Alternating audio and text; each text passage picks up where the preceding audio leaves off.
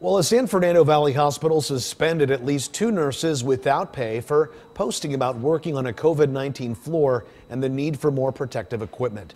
KCAL9's Kristine Lazar spoke with those nurses and has a response from the hospital. Jonna Porter is a registered nurse with more than a decade of experience, and she wants to be working on the front lines of the COVID-19 pandemic.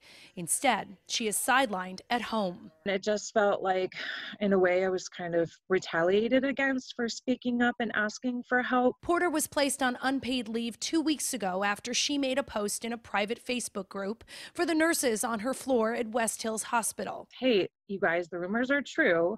You know, our floor is becoming the COVID floor, so be careful. Porter also listed the rooms these patients were being taken into. Because at the time, like I said, we didn't know if it was airborne. We didn't know, what the dangers are. Porter was disciplined because the hospital says she potentially violated HIPAA, which protects patient privacy.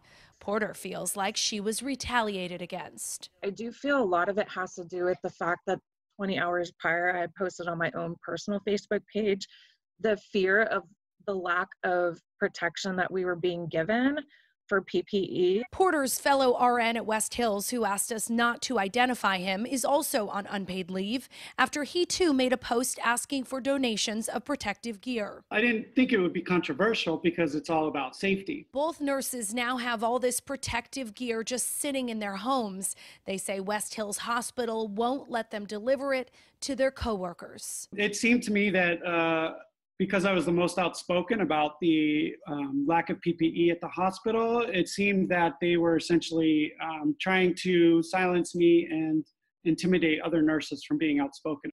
We reached out to West Hills Hospital, and in a statement, the hospital said its staff can express themselves on social media as long as their posts don't violate patient privacy. Late today, I got a phone call from both nurses telling me that the hospital did reach out to them today, saying they can return to work tomorrow.